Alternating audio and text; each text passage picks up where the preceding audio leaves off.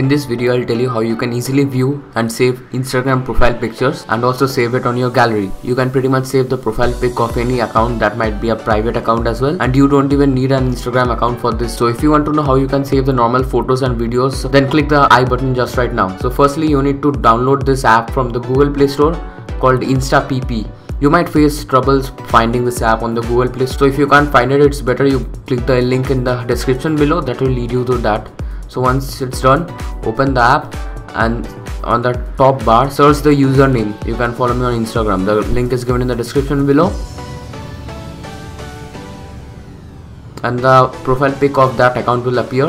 The pic is really bad, please don't laugh. And hit on download this image and it will be downloaded within seconds. So like this you can do it for pretty much any account. So hope this video will help you. If it did, please like it. If it didn't, dislike. Thanks for watching. Please subscribe to my channel for more videos like this, and also check me out on other social networks, and I'll catch you in the next one. Till then, hasta la vista.